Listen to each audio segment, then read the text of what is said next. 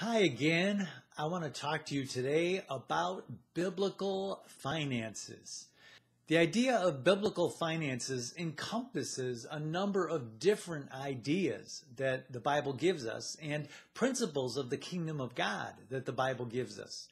And there are many falsehoods that are taught to churches that have become standard teachings throughout the body of Christ, which is a very sad thing. But if the Bible says something, that's what we should believe, and that's what we should be acting upon. So I'm just going to outline what the Bible says, what biblical finances are for a New Testament believer, a New Testament Christian, and what are the principles that apply to us today. So the first thing I want to outline is that the New Testament points out a certain grace of giving. Here we see in 2 Corinthians chapter 8 in verse 7 how it says that, see that you also excel in this grace of giving. Now this giving does not apply to any one particular thing. It talks about giving in general. It's a grace of giving. So let's look at it totally in context of what these verses are saying. Now, brothers, we want you to know that about the grace that God has given the Macedonian churches. Out of the most severe trial, their overflowing joy and extreme poverty welled up in rich generosity. Okay, so these people had extreme poverty and they had rich generosity. Now, neither of those things is told to us to be a good thing. It says that in their extreme poverty, it doesn't say that their extreme poverty was good or bad. It says that they had extreme poverty, and that their overflowing joy and their extreme poverty welled up in rich generosity. For I testify that they gave as much as they were able, and even beyond their ability, entirely on their own. They urged and pleaded with us for the privilege of sharing in this service to the saints. I want you to notice something. These people were not urged to give. They were not told to give. They urgently pleaded with us. This is Paul talking. He says, these people who in their extreme poverty welled up in rich generosity, these people urgently pleaded for the privilege of sharing in the service to God's saints. Paul did not ask them for a gift. If Paul would have looked at them, he would have seen their extreme poverty and would have said, okay, well, we'll look somewhere else. But these people, they gave even beyond their ability, and they did it entirely on their own.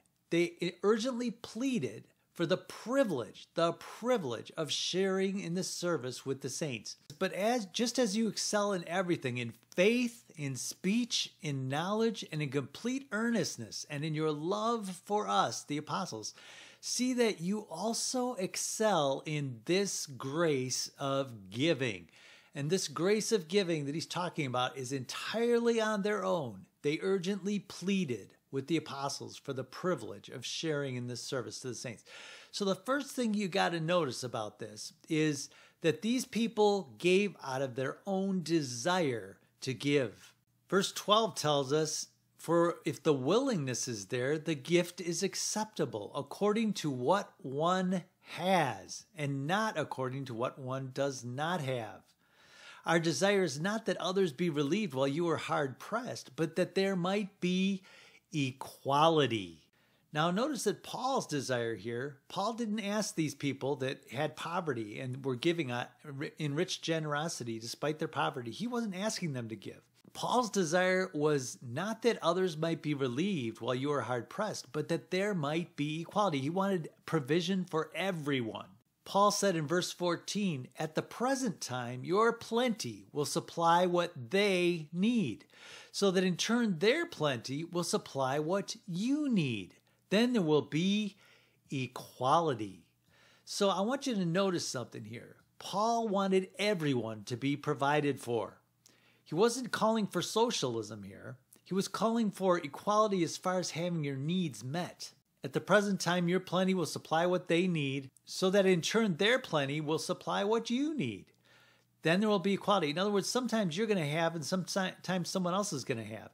But the idea is that everyone be provided for. Verse 15, as it is written, he who gathered much did not have too much, and he who gathered little did not have too little. So notice that everyone is gathering here. It says he who gathered much did not have too much, and he who gathered little did not have too little. Everyone's gathering here. In other words, everyone's working and trying to gain and provide for themselves. They're gathering for themselves here. This is not socialism this is talking about. Okay, this is talking about he who gathered. That's all of us. We're all working to provide for our families, to provide for our loved ones, to provide for ourselves. But the most interesting factor about all this is 2 Corinthians 8:9. In the same chapter, right in the middle of it, verse 9, for you know the grace of our Lord Jesus Christ, that though he was rich, and we know that Jesus was rich, and he didn't become poverty-stricken until he went to the cross, and he had all his clothes taken from him. His money bag was, now Judas Iscariot had the money bag, and he had betrayed Jesus. So Christ was left with nothing. He was rich until he went to the cross, and even his clothes were taken from him. He died naked and destitute. So Jesus Christ, that though he was rich, Jesus Christ was rich, yet for your sakes he became poor. When did that happen? At the cross. At the cross. Everything was taken from him. He was completely poverty-stricken at the cross. We know that during his ministry, he was rich. We know that Judas Iscariot stole from the money bag, and he thought no one would even notice. You also notice that Jesus never used his money bag. There's never a case in the Bible, in all the accounts of the New Testament, where there was a problem and Jesus said, go to the money bag and get money out of the money bag. Nope, that never happened. He always provided, he multiplied what the people had as far as food, the fish and the loaves of bread. He multiplied it. When Peter needed the temple tax, Jesus told him to go catch a fish and he'll have a 4 drachma coin that'll pay his tax and Jesus' tax. Jesus never used that money bag. He had people giving to his ministry, but he never even used it. He was rich because the cattle on 1,000 hills belonged to his Father, because the silver and the gold are God's, according to Haggai chapter 2. He was rich, yet for your sakes he became poor, so that you through his poverty might become rich. Now, how was he rich? Remember, he had provision in everything. He didn't even have to use his money bag. Jesus was rich in that all his needs were provided all the time, constantly, and he never even had to use the money. It wasn't about money. It was about constant provision, having everything he needed. The Lord Jesus was completely rich. The guards, when he died on the cross, the guards cast lot for his undergarment because it was so valuable. Jesus was a rich man, and yet for your sake he became poor, so that you through his poverty might become rich. So in this sense, God wants you to be rich, because otherwise he wouldn't have Jesus be poor, so that you through his poverty might become rich. For your sakes he became poor. What Jesus did at the cross was substitutionary. He took our sins at the cross. He took up our infirmities and carried our diseases. What he did was substitutionary. For your sake, he became poor also, so that you through his poverty might become rich. And what kind of riches is this talking about? Through his poverty, you might become rich. The only way Jesus was ever in poverty was financially. At the cross, he didn't have anything. He was rich throughout his entire ministry. At the cross, everything was taken from him. Judas Iscariot had the money bag, and he had just betrayed Jesus. Jesus had nothing when he went to the cross. That was the only time that he ever had poverty. So we know that what Paul's talking about here is so that you through his poverty might become rich, provided for in every way, like Jesus was. Jesus was rich, and he was provided for in every way. It's not that he needed money. It's not about money. It's about that he was provided for constantly in every way by God. And that is the riches that we have. If we move on to the next chapter, we see in chapter 9 of 2 Corinthians, Paul continues on this subject. Verse 6, he says, remember this, whoever sows sparingly will also reap sparingly, and whoever sows generously will also reap generously. So this is a spiritual principle that Jesus told us. He said, give and it shall be given to you. Cast your bread upon the waters and it will come back to you. Give and it shall be given to you is a principle that Jesus taught during his ministry. And Paul is reiterating this. He's saying, whoever sows sparingly will also reap sparingly. Give and it shall be given to you. Pressed down, shaken together, running over, men will pour into your bosom. And it's according to the amount you give. You sow sparingly, you'll also reap sparingly. And whoever sows generously will also reap generously. Jesus told the parable of the talents, where the man who had 5 talents, he invested his 5 talents and got 5 more. And he ended up with 10 talents. The man with 1 talent buried it in the ground and gave it back to Jesus. And he didn't get anything out of that. He came out of that with 0 talents. The guy with 5 talents came out of it with 10 talents. Whoever sows sparingly will reap sparingly. Whoever sows generously will also reap generously. But the very next verse is the key to all this. This cannot be forced. This principle cannot be forced on anyone. Each man should give what he has decided in his heart to give, not reluctantly or under compulsion, for God loves a cheerful giver. Now, I wish churches would read this part right here. This is Paul telling us in 2 Corinthians 9:7, do not give reluctantly or under compulsion. Each man should give what he has decided in his heart to give. You got preachers out there preaching saying, God will bless you so abundantly if you give more than what you've decided to give. No. It says each man should give what he has decided in his heart to give. The result of that is if you don't sow as much, you will not reap as much. And if you sow generously, you will also reap generously. But this verse 7 trumps that. It says each man should give what the amount he should actually give. In other words, this principle is true here, but the amount you should give is what you have decided in your heart to give. We have preachers up preaching and trying to tell people to give more than what they've decided to give. That is evil. That is anti-biblical. Each man should give what he has decided in his heart to give, not reluctantly or under compulsion. There are some cases where a minister actually might want people to give more because they understand that, yes, he who sows sparingly will reap sparingly. But the problem is this principle won't work if the person is giving under compulsion.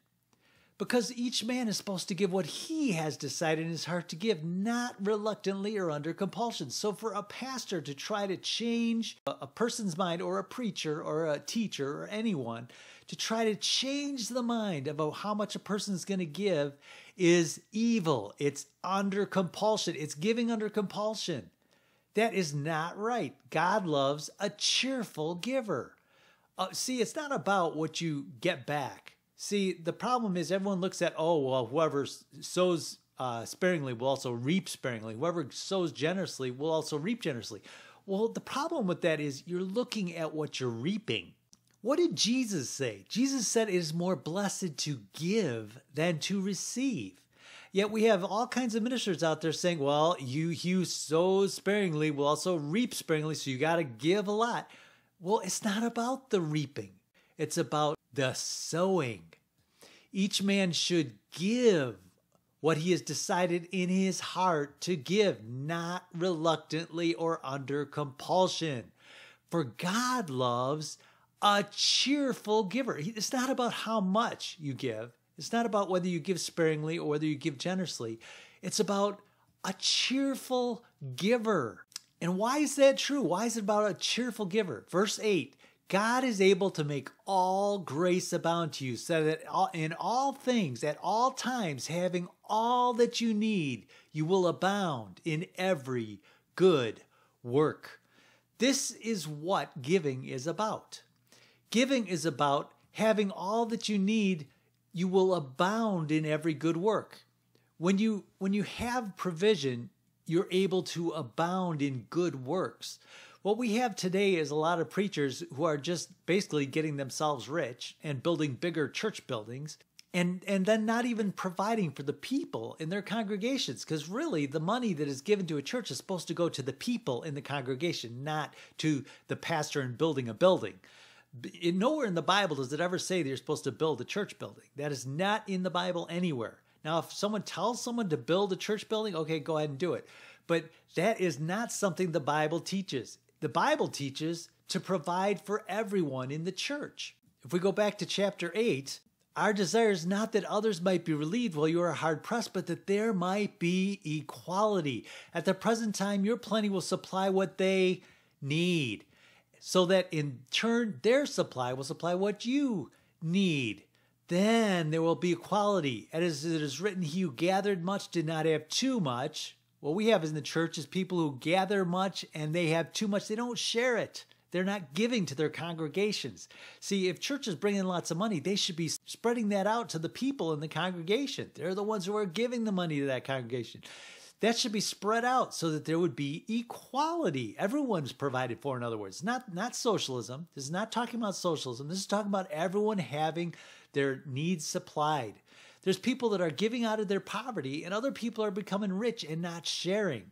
That is just completely against what God is talking about here. He who gathered much did not have too much, and he who gathered little did not have too little.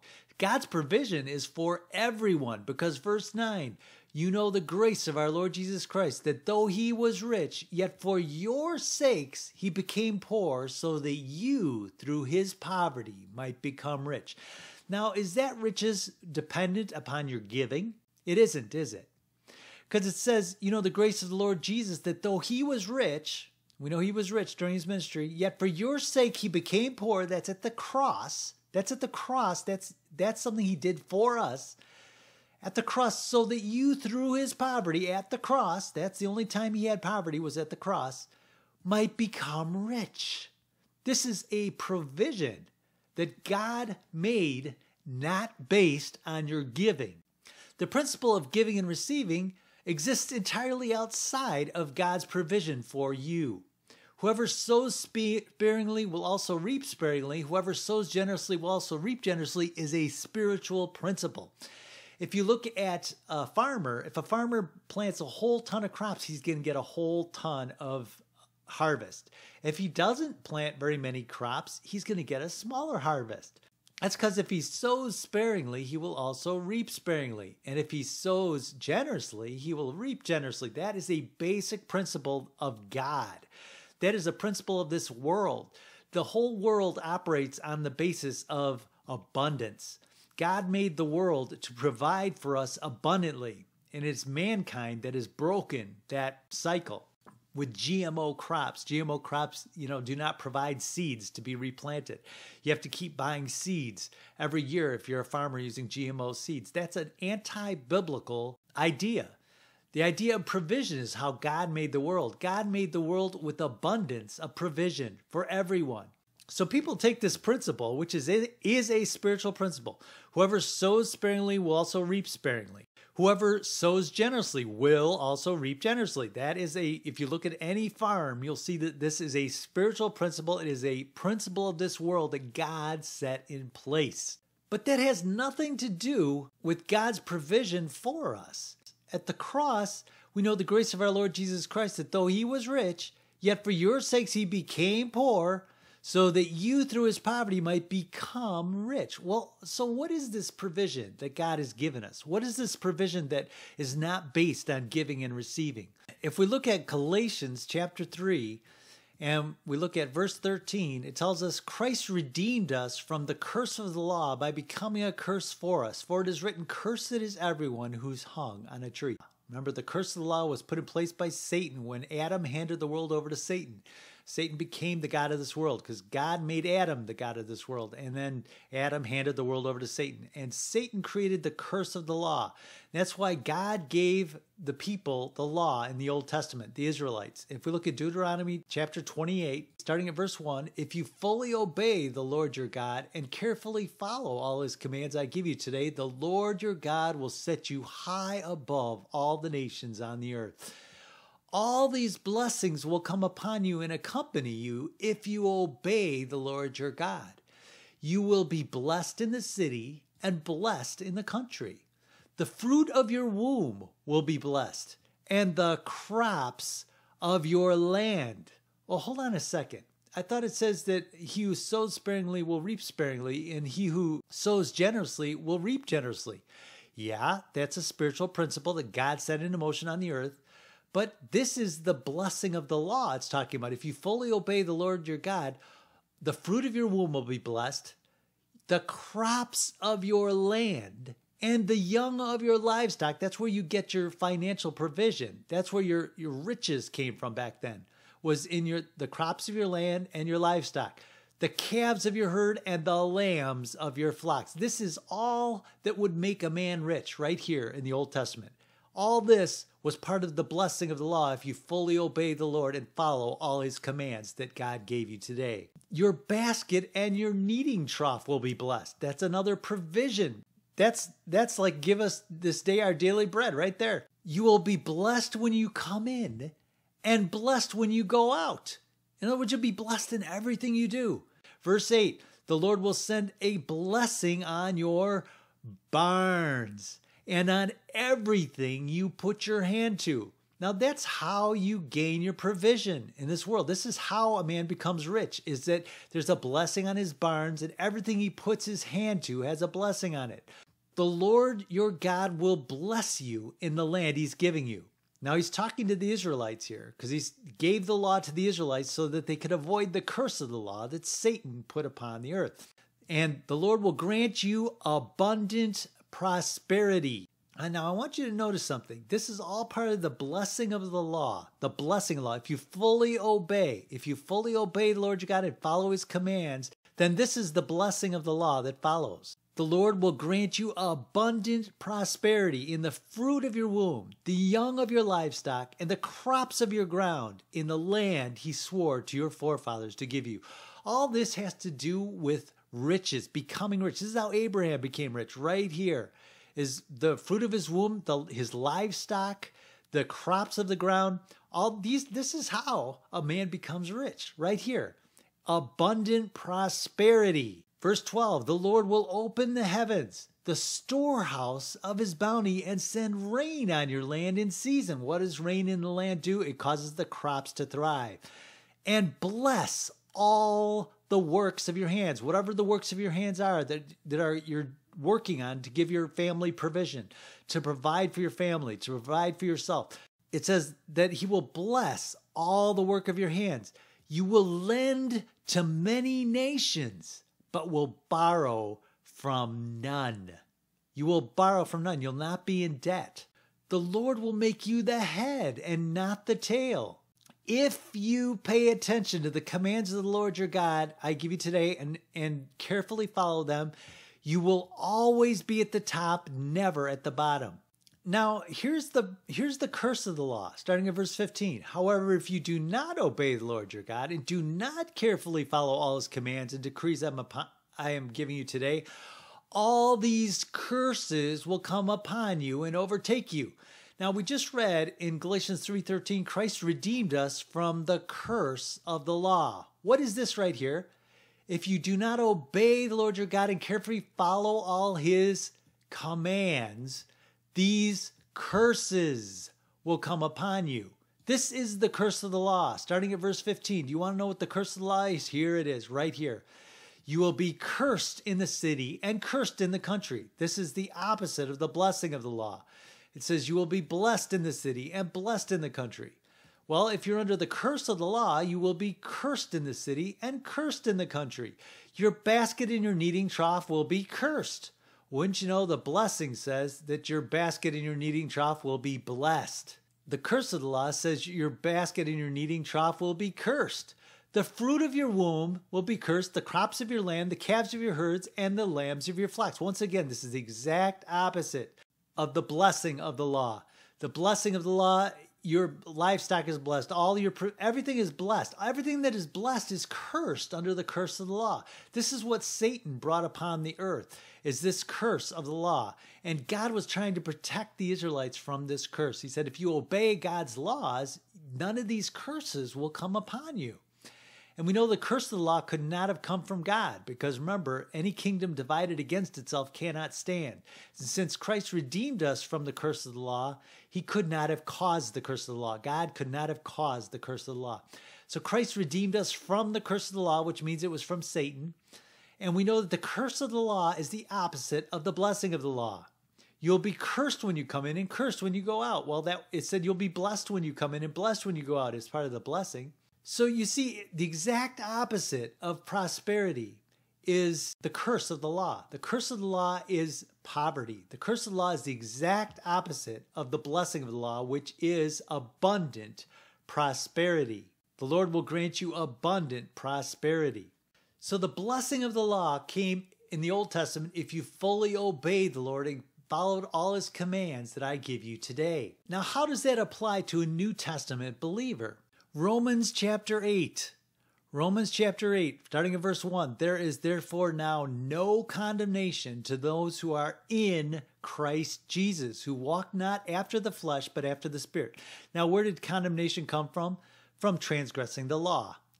For the law of the Spirit of life in Christ Jesus has made me free from the law of sin and death. Okay, the law of the Spirit in Christ Jesus, in other words, is the opposite of the law of sin and death, which is the curse of the law. The law of sin and death is what Satan wanted to come upon everyone in the world. And God, by giving the Israelites the law, was trying to deliver them from the law of sin and death.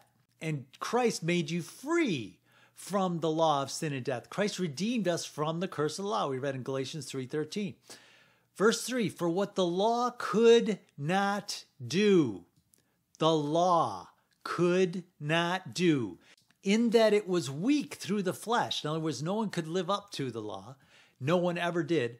God sending his own Son in the likeness of sinful flesh, and for sin, condemned sin in the flesh. God condemned sin, that the righteousness of the law might be fulfilled in us, who walk not after the flesh, but after the Spirit. That's those who are born again. We walk not after the flesh. We walk after the Spirit of God. The Spirit of God lives in us. We're born again, new creations in Christ Jesus. The righteousness of the law might be fulfilled in us. The NIV actually says this better. It says, in order that the righteous requirements of the law might be fully met in us. Well, hold on a second. Deuteronomy 28, the blessing of the law. If you fully obey the Lord your God and obey all his commands, then all these blessings will come upon you and accompany you. If you obey the Lord, you will be blessed in the city, blessed in the country. All this good stuff comes upon you. And finally, he just comes out and says, the Lord will grant you abundant prosperity in the fruit of your womb, the young of your livestock, and the crops of your land, and the land he swore to your forefathers to give you. Now, for us, that land is salvation. The land we have because of the blessing given to Abraham. Remember, the God told Abraham that through you all nations will be blessed. Remember Hebrews 11:6, for without faith it is impossible to please God, because anyone who comes to him must believe that he exists and that he rewards those who earnestly seek him. By faith, Abraham, when called to go to a place he would later receive as his inheritance, obeyed and went, even though he did not know where he was going. Now, Abraham was before Israel. Israel didn't exist until Abraham's grandson, Jacob. Abraham had Isaac, and Isaac had Jacob. Jacob's name was Israel. So this predates the law. This predates Israel. Genesis chapter 12. The Lord said to Abraham, leave your country, your people, and your father's household, and go to the land I will show you. I will make you into a great nation and bless you. I will make your name great, and you will be a blessing. I will bless those who bless you, and whoever curses you, I will curse. And all peoples on earth will be blessed through you. Now, if we go back to Galatians 3:13, we see that Christ redeemed us from the curse of the law by becoming a curse for us. He redeemed us in order that the blessing given to Abraham might come to the Gentiles through Christ Jesus, so that by faith we might receive the promise of the Spirit. So you see here that in Romans chapter 8, verse 4, it tells us the righteous requirements of the law are fully met in us. And by those righteous requirements being fully met in us, we have the blessing of the law. If you fully obey the Lord your God and carefully follow all his commands, the righteous requirements of the law, those are fully met in us. Those commands are fully met in us. So all these blessings are upon us. Christ redeemed us from the curse of the law. It just blatantly told us that in Galatians 3:13, he redeemed us from this curse. And the curse is the exact opposite of the blessing. It's the exact opposite. We have the blessing because the blessing comes to those who carefully obey the Lord's commands, and the righteous requirements of the law are fully met in us through Jesus Christ's work at the cross.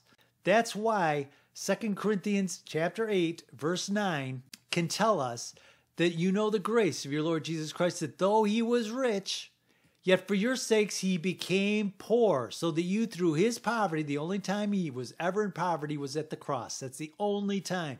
So that you through his poverty, that means at the cross, might become rich. What did he do at the cross? Galatians 3:13. Christ redeemed us from the curse of the law by becoming a curse for us. For it is written, cursed is everyone who is hung on a tree. At the cross, Christ redeemed us from the curse of the law. That's exactly what 2 Corinthians 8:9 was telling us, that we're redeemed from the curse of the law. Yet for your sakes, Jesus became poor so that you through his poverty might become rich. So you see that the principle is true in 2 Corinthians chapter 9. Whoever sows sparingly will also reap sparingly, and whoever sows generously will also reap generously. But that's not telling them to give more or give less. See, the provision exists for everyone. Christ did it at the cross. You receive it or you don't. The provision exists for everyone. This is a spiritual principle. All the crops use this principle. When you sow a lot of crops, you get a lot of harvest. If you sow very few seeds, you get very little harvest. Each man should give what he has decided in his heart to give, not reluctantly or under compulsion. God loves a cheerful giver. A cheerful giver. That's what God is looking for. See, because God is able to make all grace abound to you, so that in all things, at all times, having all that you need, you will abound in every good work.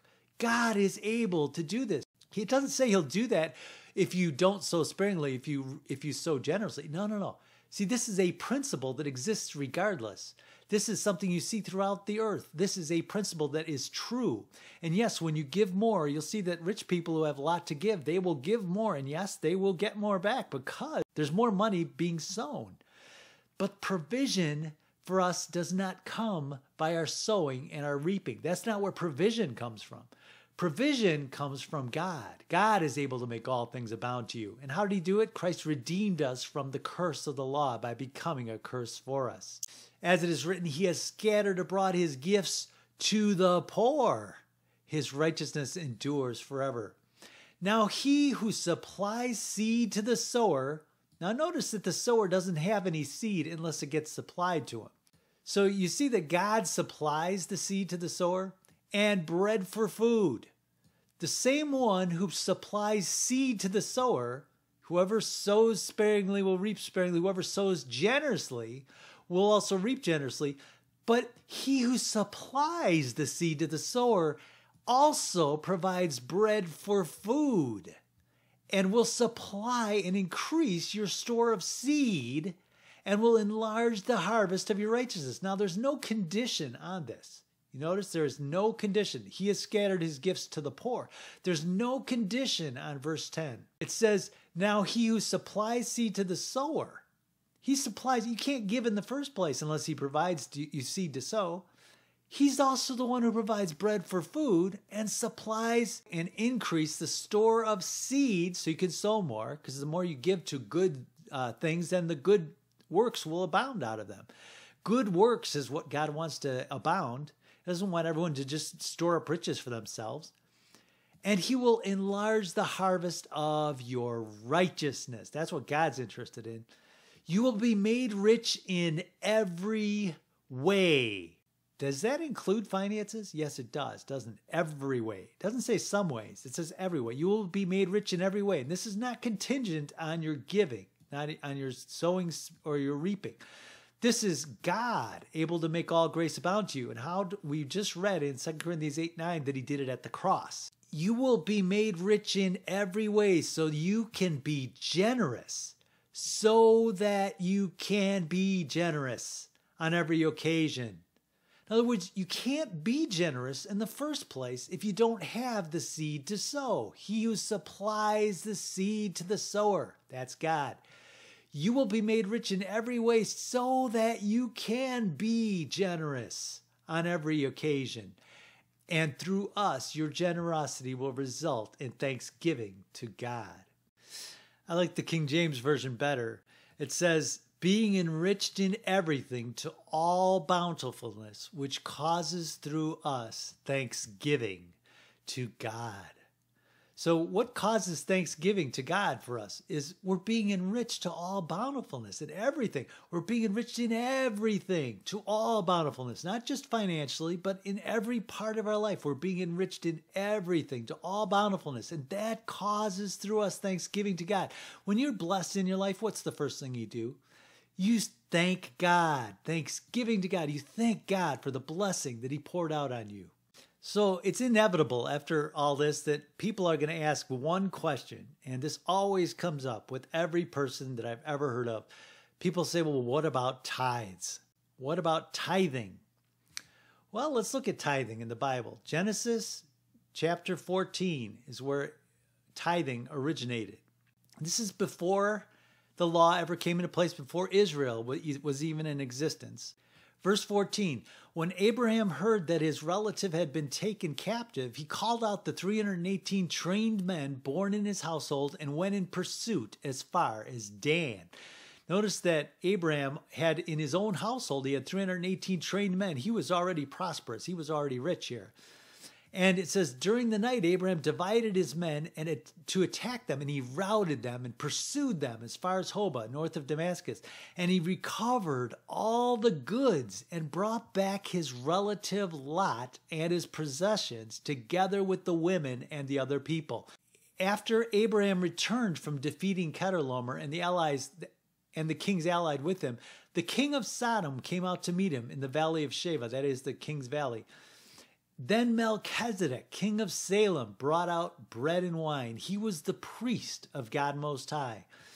And he blessed Abraham, saying, blessed be Abraham by God Most High, creator of heaven and earth. And blessed be God Most High, who delivered your enemies into your hand. Then, in response to that, Abraham gave him a tenth of everything. In the Old Testament law, the tithe was entirely different than what Abraham did here. Abraham, in response to Melchizedek bringing out bread and wine and blessing him and saying, blessed be Abraham by God Most High, creator of heaven and earth. In response, Abraham gave him a tenth of everything.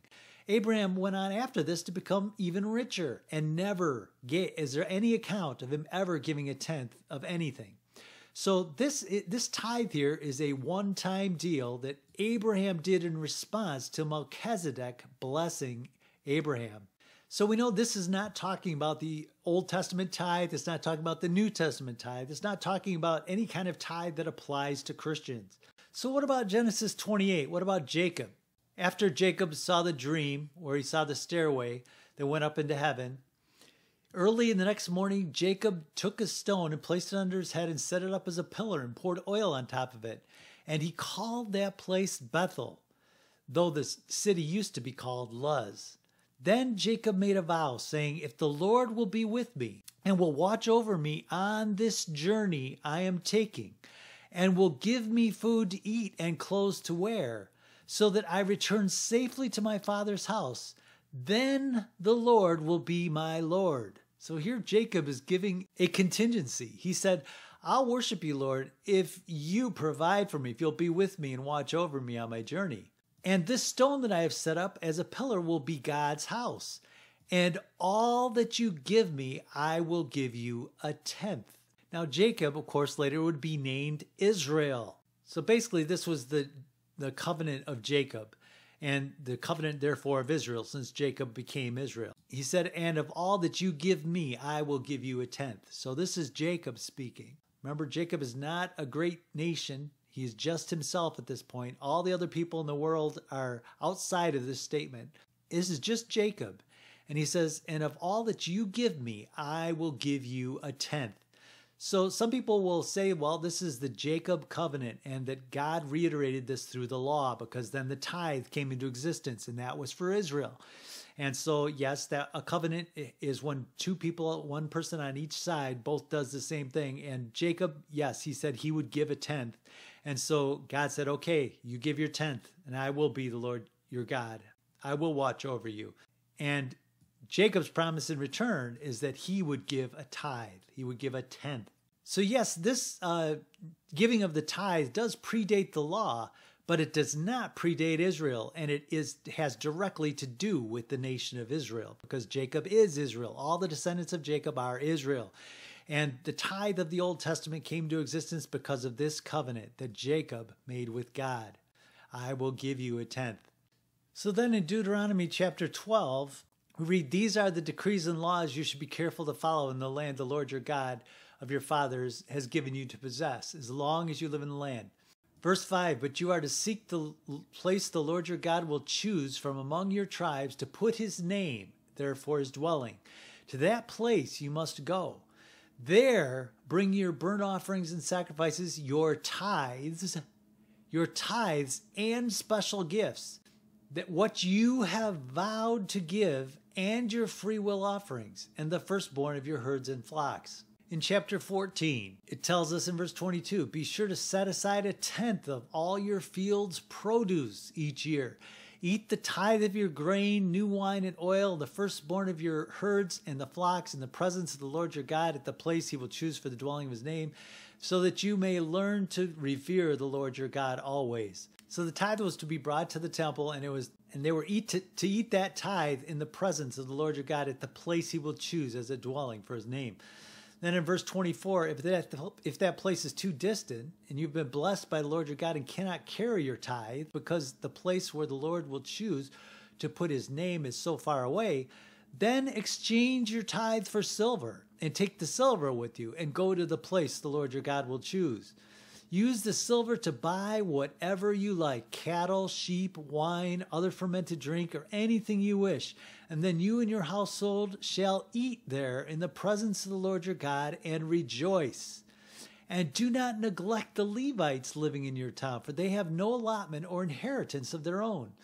At the end of every 3 years, bring all the tithes of that year's produce and store it in your towns, so that the Levites, who have no allotment or inheritance of their own, and the aliens, the fatherless, and the widows who live in your towns may come and eat and be satisfied, so the Lord your God may bless you in the works of your hands.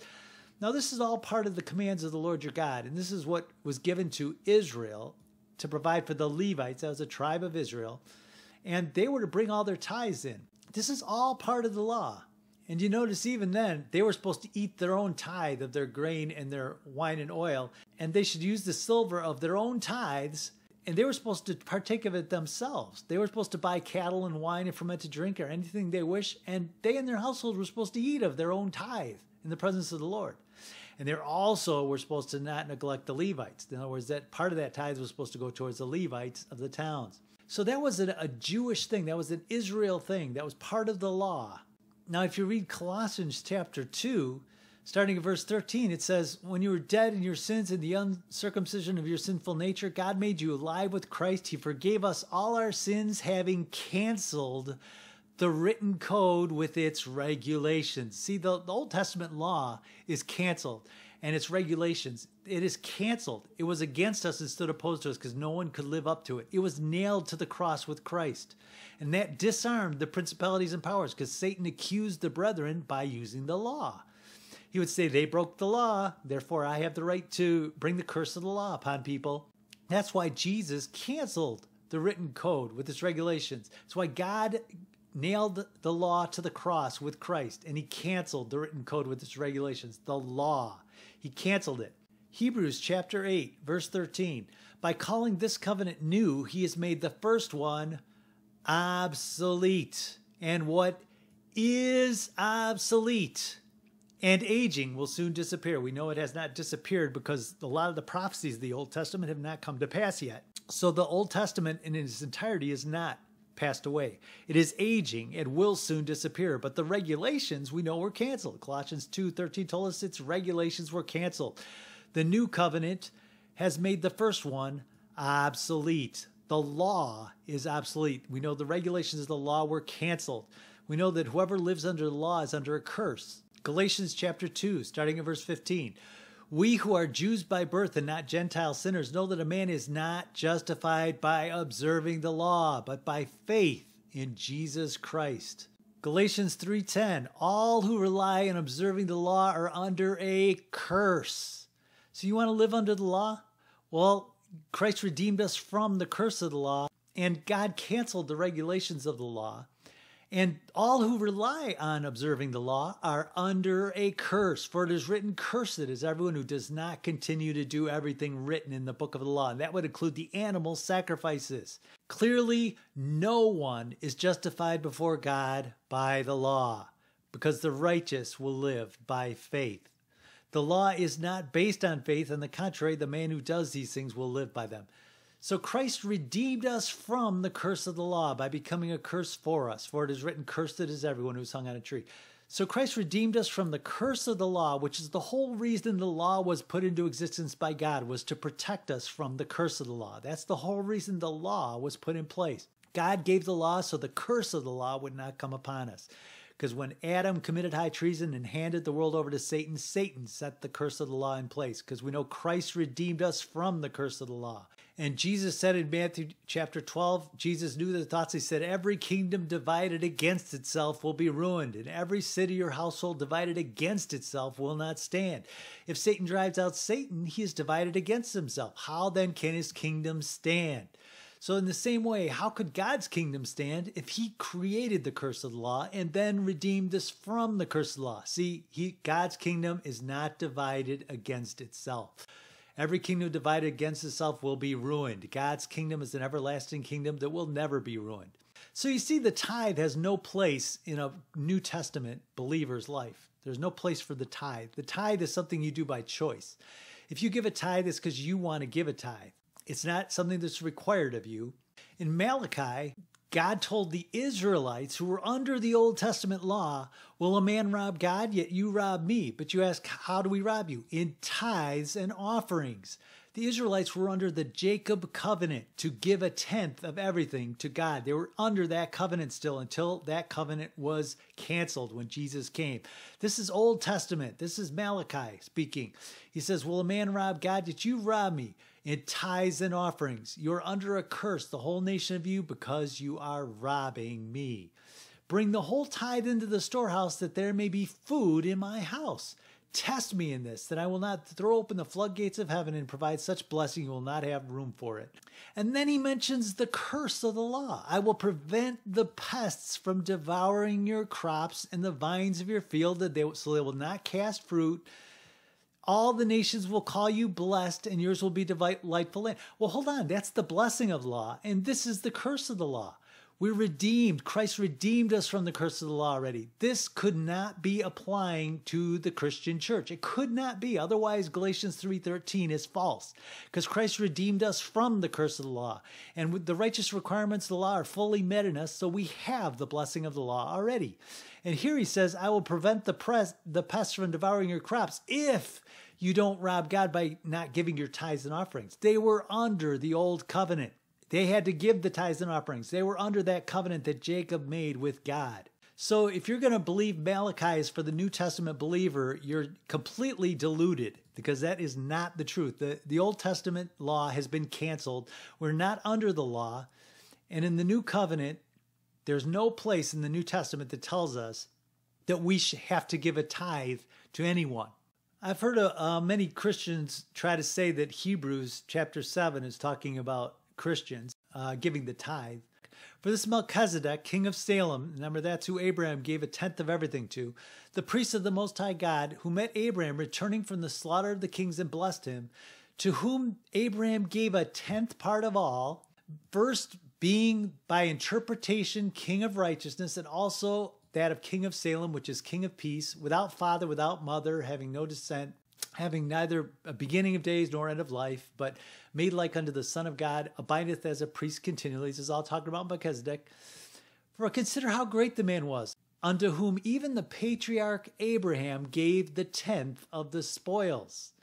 Notice that Abraham gave a tenth of the spoils to Melchizedek. This was not given according to the law of Moses. This was something Abraham gave to Melchizedek as a one-time gift. And verily, they that are the sons of Levi who receive the office of the priesthood have a commandment to take tithes of the people according to the law. We know that's not all the tithe. We know the people themselves ate part of the tithe. We just saw that. According to the law, that is, their brethren, though they came out of the loins of Abraham. So in other words, he's saying the Old Testament law, they were supposed to give tithes to the Levites. Some of their tithes went to the Levites.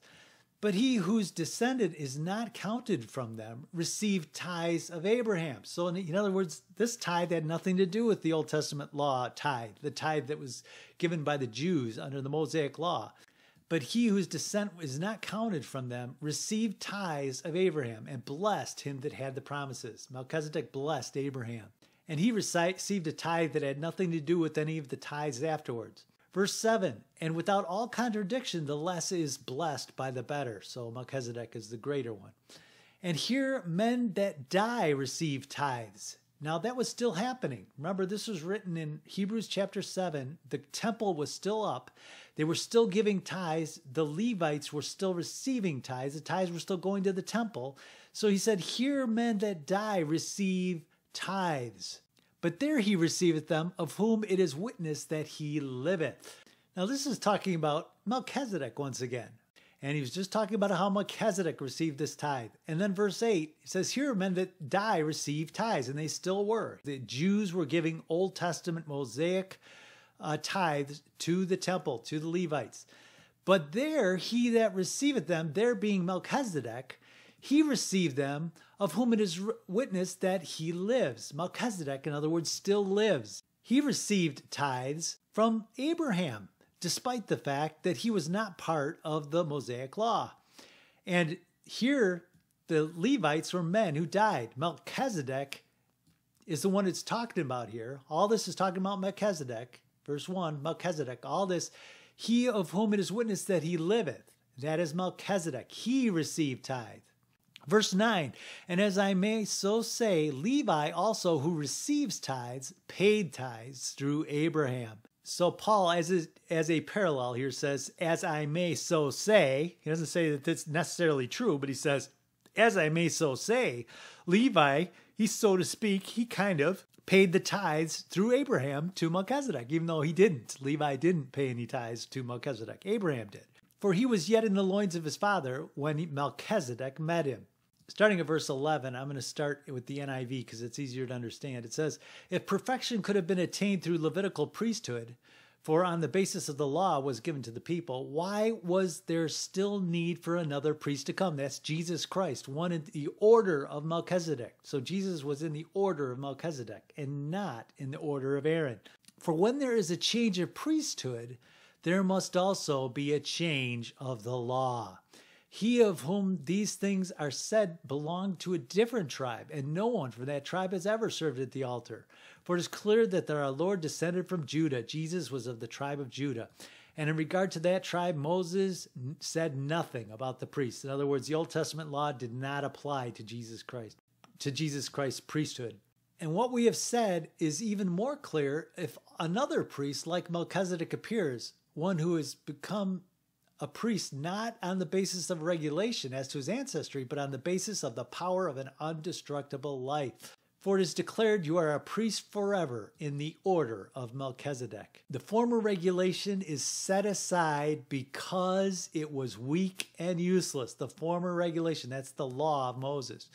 For the law made nothing perfect. See, the former regulation is talking about the law of Moses. For the law made nothing perfect, and a better hope is introduced by which we draw near to God. And it is not without an oath. Others became priests without any oath. But he became a priest with an oath when God said to him, the Lord has sworn and will not change his mind. You are a priest forever.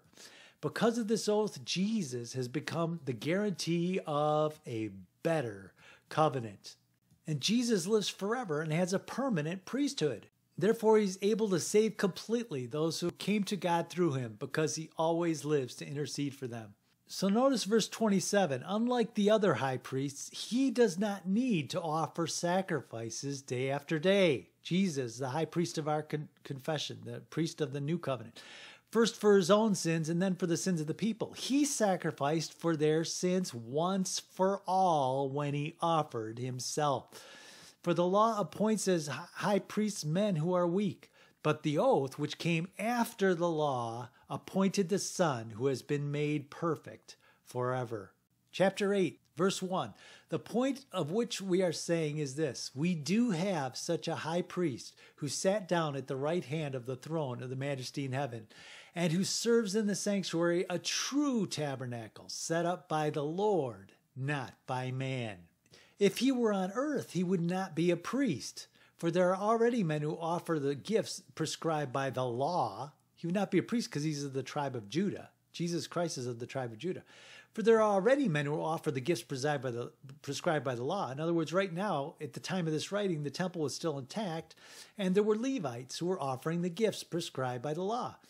They serve at a sanctuary that is a copy and a shadow of what is in heaven. They serve. See, that temple was still intact, and the Levites were still serving at a sanctuary that is a shadow of the one that is in heaven. This is why Moses was warned when he was about to build the tabernacle, see to it that you make everything according to the pattern shown you on the mountain. But the ministry of Jesus has received as superior to theirs as the covenant, which he is a mediator, is superior to the old one and is founded on better promises. And later on we see that by calling this covenant new, he's made the first one obsolete. The old covenant law is obsolete, and the tithe was part of the Old Testament law.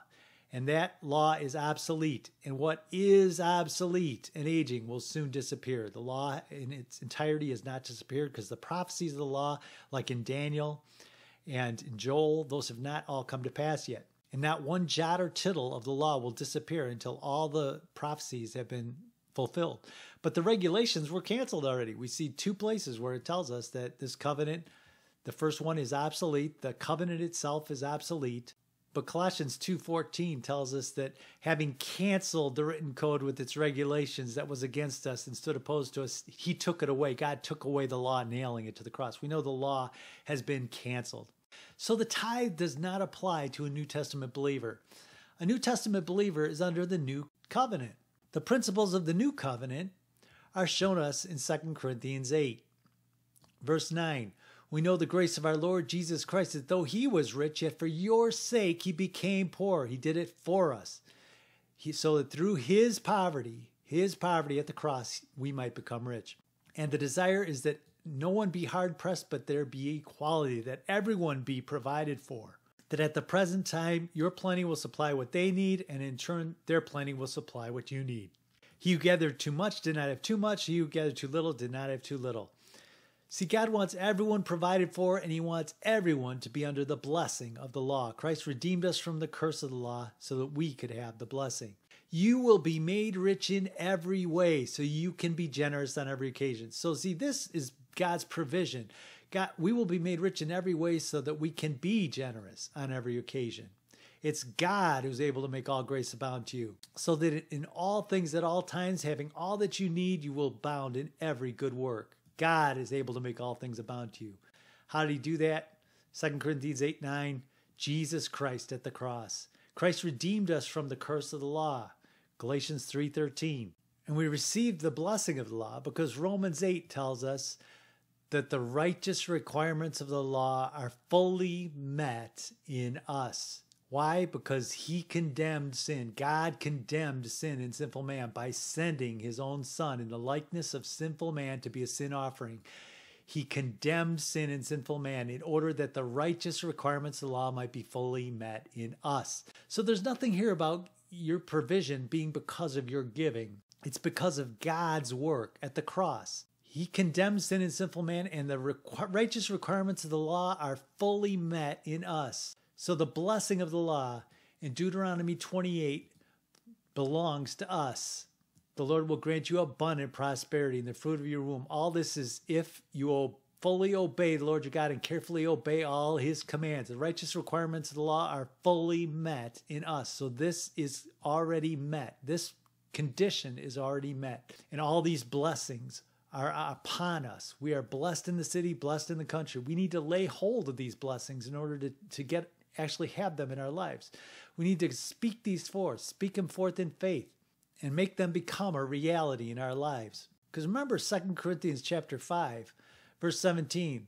Therefore, if anyone is in Christ, he's the new creation. The old is gone, the new has come. All this is from God, who reconciled us to himself through Christ and gave us the ministry of reconciliation. That God was reconciling the world to himself in Christ. God reconciled the world to himself in Christ, not counting men's sins against them. And he has committed to us the message of reconciliation. In other words, people have the ability to receive this reconciliation. God reconciled the world to himself, not counting men's sins against them. And he committed us the message of reconciliation. We are Christ's ambassadors, as though God were making his appeal through us. We implore you on Christ's behalf, be reconciled to God. In other words, people have a choice to be reconciled to God or not, to receive salvation or not. Romans 10, 9 and 10, that if you confess with your mouth Jesus is Lord, believe in your heart God raised him from the dead, you shall be saved. In other words, if you don't confess with your mouth Jesus is Lord and don't believe in your heart God raised him from the dead, you'll not be saved. So it is with your heart that you believe and are justified. It's with your mouth you confess and are saved. So this is the principle by which verse 9 works. Verse 9 works because verse 10 is true. It's with your heart that you believe and are justified. It's with your mouth that you confess unto salvation. Jesus said this too in Mark 11. Mark 11:23. He said, I tell you the truth, if anyone says to this mountain, go throw yourself in the sea, does not doubt in his heart, but believes that what he says will happen, it will be done for him. And then verse 24 in prayer. Therefore I tell you, whatever you ask for in prayer, believe that you have received it, and it will be yours. So faith is how we receive the blessings of God. Hebrews 11:1. Now faith is being sure of what we hope for and certain of what we do not see. So the blessings of God belong to us, and we're supposed to believe they're true. This is what the ancients were commended for. And without faith, it is impossible to please God, because anyone who comes to him must believe he exists, even though you can't see him, and that he rewards those who earnestly seek him. You're supposed to believe God rewards those who earnestly seek him. 2 Corinthians 4:13. It is written, I believed, therefore I have spoken. With that same spirit of faith, we also believe and therefore speak.